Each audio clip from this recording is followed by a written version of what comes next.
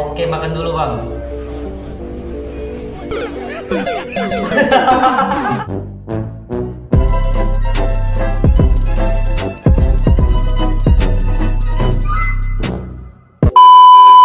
Nah oke guys, balik lagi di channel Bang Ardi. Nah oke, di video kali ini seperti biasa gua bakalan reaction video TikTok lagi cuy. Nah oke, buat kalian yang belum subscribe jangan lupa dibantu subscribe dulu ya kan, like dan juga komen cuy.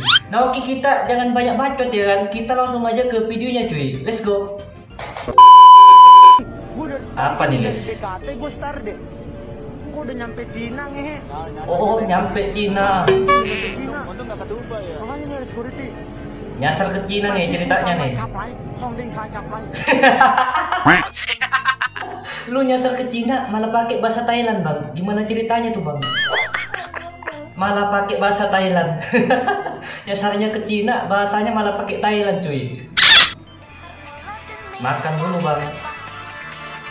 Oh makan nasi ditambah mangga cuy.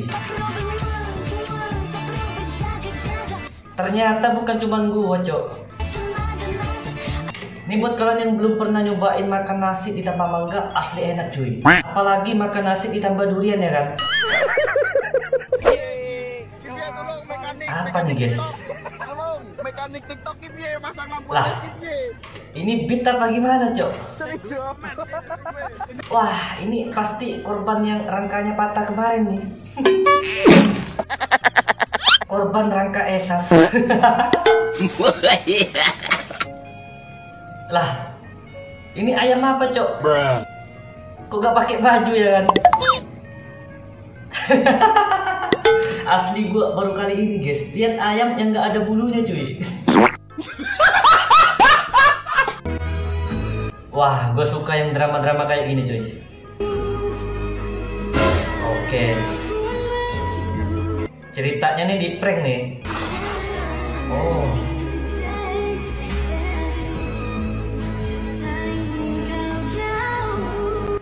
Telepon medis. Gila, niat banget cuy. Sampai nelpon ambulan beneran lu cuy.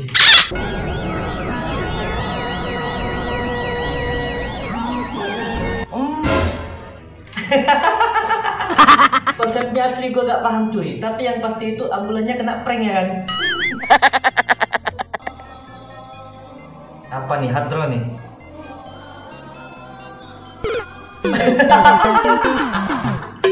Malah nyungsep cuk.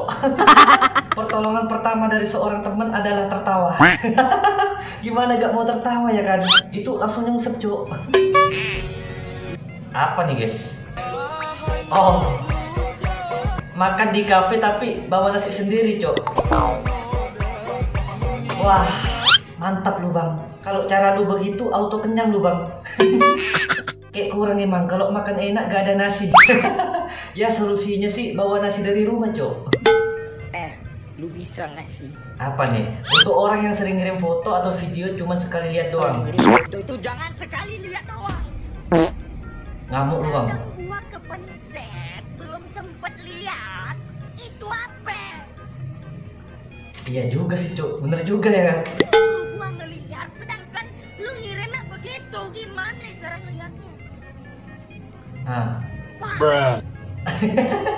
Mungkin sih itu biar memori lu itu gak full bang. Mungkin kayak gitu niatnya ya kan. Oh, cuma es ini yang bikin pikiran enak dan gak bikin batuk pilek. Oke siap. 10 juta, 10 juta, 20 juta semua tuh. Siapa sih yang gak mau es begitu cok? Gue tiap hari dikasih es begitu gak bakalan nolak cok.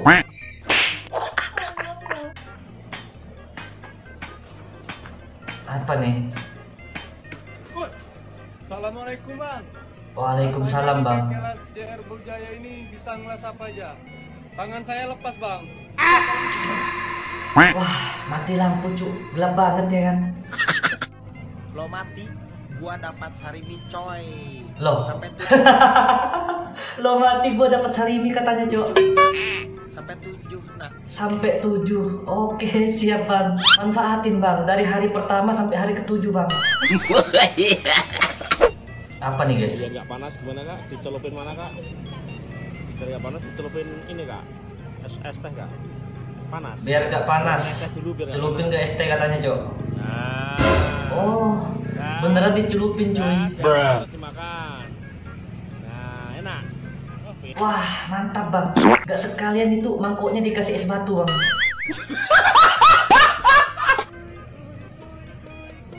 Lagi makan.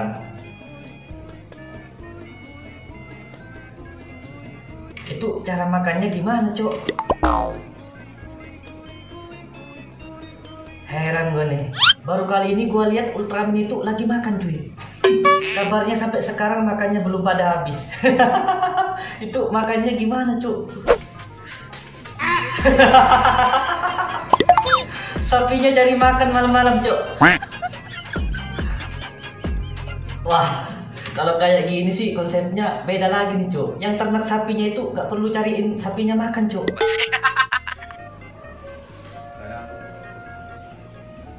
Wah, rambutnya model apa bang? Model baru nih kayaknya nih. Yang dicukur malah nangis cok. Oke, makan dulu bang.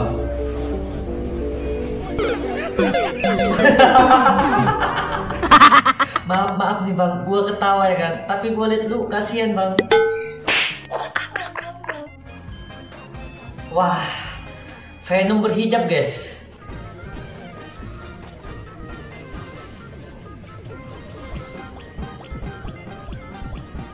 Mantap kak. Sebenarnya sih gue kalau lihat Venom itu kurang suka cuy. Tapi kalau Venom yang modelannya begitu boleh juga lah ya kan. Oke siap. Ini pengganti maskernya cuy. Wah, boleh-boleh nih trik bapak-bapak nih. Nah oke guys, kita sampai di sini aja ya kan di konten kali ini ya kan. Nah oke, buat kalian yang belum subscribe jangan lupa dibantu subscribe dulu cuy, like dan juga komen ya kan. Nah oke, kita jumpa lagi di konten berikutnya cuy. Bye bye.